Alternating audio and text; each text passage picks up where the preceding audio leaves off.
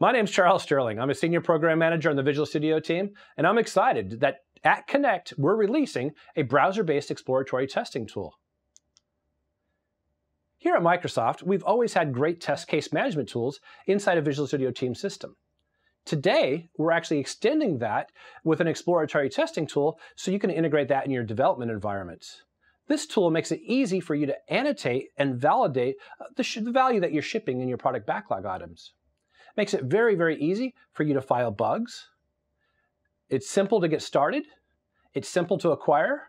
It works in your environments, whether they are Mac, Linux, or Windows. And it also works across your devices. Again, working with Android, iPad, iPhone, and Windows Phone.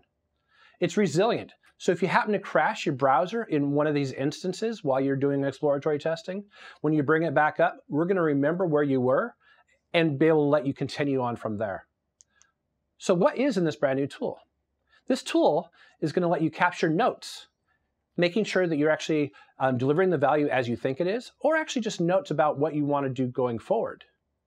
We make it easy for you to capture screenshots and annotate those screenshots. Now, whether or not you do the annotation in our tool or your own tool is up to you. As I mentioned earlier, it's very simple to file bugs, and these are fairly rich bugs. We actually collect information about the environment in which the bug was filed. All of this occurs in a timeline. So if you actually span different PBIs, we'll actually put that in a single timeline so you can actually see where that occurred. And as I mentioned, it enables you to actually test it across your mobile device. So I'd love to show this to you as a demo. We have got great test tools for formal testing and test case management. If you haven't looked at them, please do. But this is about exploratory testing and making it integral to the rest of the development cycle. I wanted to show you how you access it. To make it very easy to acquire, you can download the exploratory testing tool from the new marketplace. So if you haven't taken a look at it, please do, if for no other reason, just to get the new exploratory testing. I said make it integral to your development environment or development process. What am I talking about? You can see I'm actually looking at my backlog right here, and we're working with Query Fowler. We said that we're going to add categories to that sample. And we've done that, and I actually want to go ahead and create a exploratory test for it. So I'm going to go ahead, open up the Parts Unlimited sample, and click on that exploratory test tool. And right off the bat, it's asking me which Visual Studio Team service should I be using. So I type in Parts Unlimited. I think I've fumbled fingered this. So let's see if we can fix this.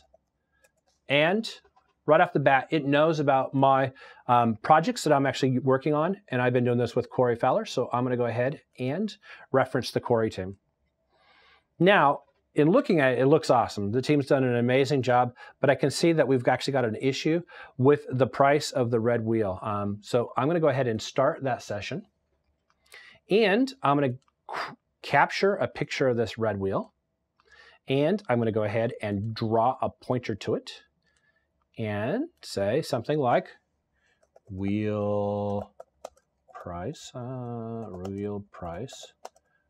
is wrong.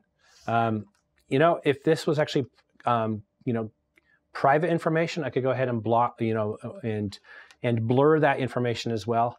And this is included in a timeline, so I could capture multiple images, and it's all part of that timeline. You can see the timeline is taking me forward in time. Now, I mentioned that I can not only test my Windows environment, but I can test my devices. So I'm going to go ahead and file a bug for that wheel, and I'm going to go ahead and take a look at it in my device. So I'm going to do both things. First thing is I see that my wheel is here, and I could probably go ahead and add real text here. Please update wheel price. And price needs updated. And if I go back and take a look at that backlog where I was showing you that work, I would actually find this bug as part of my current sprint. Go ahead and save that. And it's just that easy. Now let's take a look at this exact same experience, but on a physical device. Working with our friends at Perfecto Mobile, Working with our friends at Perfecto, we make it very, very easy for you, the developer, to take a look at your application running on physical devices. So I've entered in the credentials, letting me look at the Perfecto mobile cloud.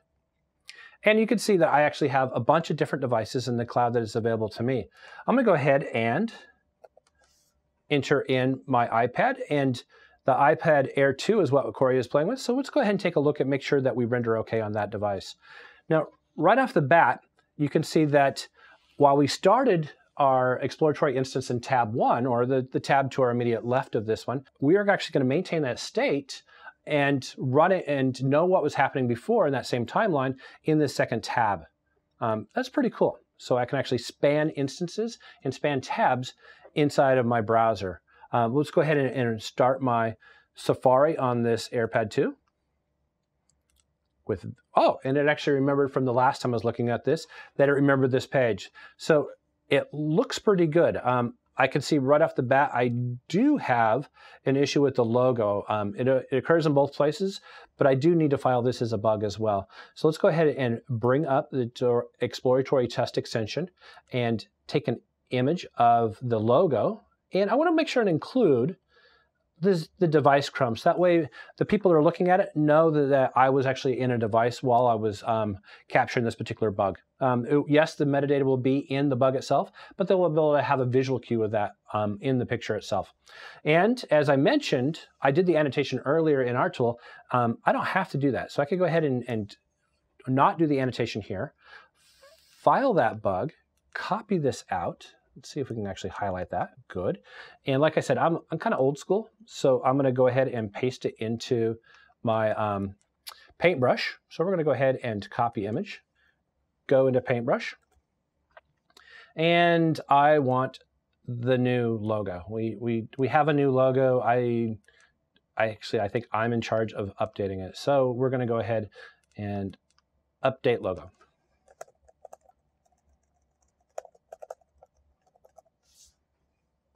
Okay, putting all of that back on the clipboard. We're going to go back into my exploratory test extension, and you can see that I have annotation from other tools. So it's not just our tool, it's the tool that actually fits the, your purposes and your workflow best. And this is a logo issue. Okay, now I mentioned the fact that this was resilient. So at this point, what happens if I crash? This application's still running, and it may not be the best citizen at this point. So let's go ahead and open up Task Manager, and we find our browser is running, and I'm going to go ahead and just bring it down. So at this point, did I lose everything? Let's find out. I'm going to go ahead and restart my browser, and I'm going to go ahead and reopen the test extension, and you'll see right off the bat that not only did I not lose my timeline, it actually remembered the bug exactly where I was at. So let's go ahead and finish the typing of the title. So logo bug in, what was that? That was a iPad Air 2, I believe is actually where we had problem, even though it occurs in all places. So at this point, the only thing left is to bring it full circle. So if I go ahead and let's look at Parts Unlimited, I want to show it back in the development environment. All those bugs were brought back in, and we should be able to find those. So I'm going to open up my Corey parts. I'm going to go to Work,